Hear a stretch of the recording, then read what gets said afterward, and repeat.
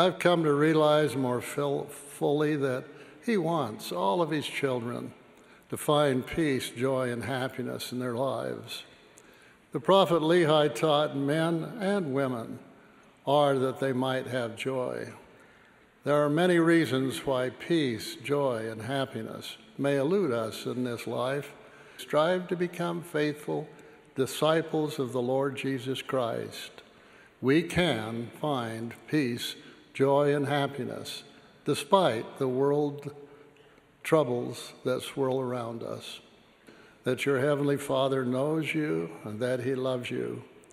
And when you know that, really know it, your life will have real purpose and meaning, and you'll be filled with peace and joy.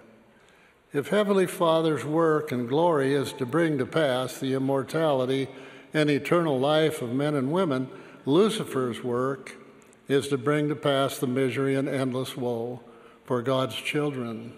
Sin and transgression dim the light of Christ in our lives. That's why our quest is to bask in the light of Christ, which brings peace, joy, and happiness. We will find peace, joy, and happiness in our life when serving the Lord and our neighbors. Brothers and sisters, can you see that learning and teaching the gospel in our families is an important way to find peace and happiness in our lives?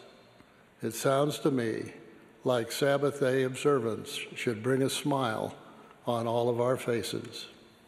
Let's not complicate things with additional meetings, expectations, or requirements. Keep it simple.